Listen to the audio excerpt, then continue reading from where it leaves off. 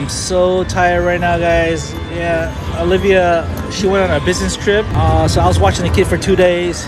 Yeah, Olivia came back. She was all tired. She was all spent. I don't know. Should I be worried? She always comes back exhausted from her business trips. That's suspicious. I gotta put on the Apple. What's that? What's that Apple tracker? Yeah, I'm gonna track Olivia next time, guys. Okay, we'll follow her. Since you guys are all over the country, I'll let you know where Olivia goes. We'll put a tracker on her, and we'll see about these business trips. Yeah, I got like 5 of those Apple tracker thingies. I'm just waiting to put those, like, I got one in her purse, one in her car, one in her Gucci, one in her LV. Oh, Olivia's watching? Oh shoot, hope not. Honey, I'm just joking about all those trackers, okay? Yeah, I got, oh fudge, what's this?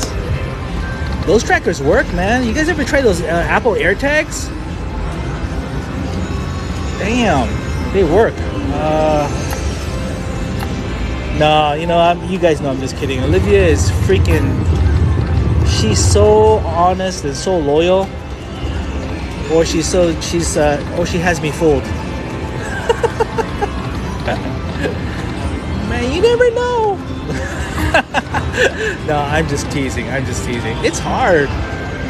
I've been blessed to, you know, I'm not going to talk about past relationships, but I've been blessed to pick people that are mostly very, very loyal, at least the women-wise. So, man, you see all these crazy TikToks and stuff about all these people cheating, and that's something that thank goodness I don't have any experience, direct experience.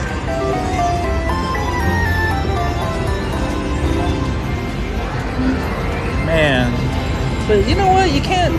It's so hard. You can't control people